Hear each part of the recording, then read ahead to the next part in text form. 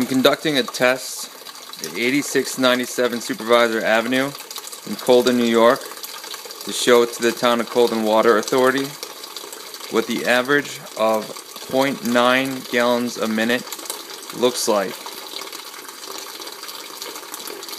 I have a bucket here, a 2-gallon bucket, clearly marked with 1 gallon and 2 gallon markings. I have a timer set in correspondence with this video showing that 1 gallon, which we're approaching now, will be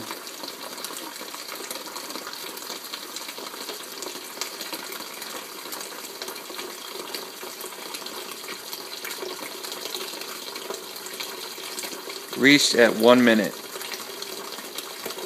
Continues to fill to the 2 gallon mark. Again, this is roughly 0.9 to 1 gallons a minute. This would be equivalent flow of a leak that is 1 gallons to 0.9 gallons per minute, as shown by this bucket, which is clearly marked with 1 gallon and 2 gallon markings. If there was a leak equivalent to this flow, this is the type of flow you would see from that type of leak. Clearly it's not a leak, this is an open faucet. Much different, actually drastically different than your average slow leak.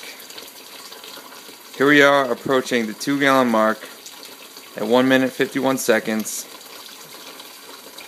About to reach it.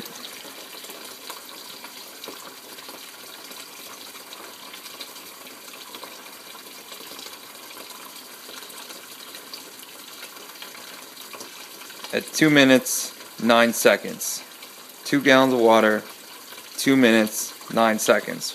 Roughly 0.9 gallons a minute. This is what the equivalent flow of a roughly 0.9 gallon a minute leak would look like.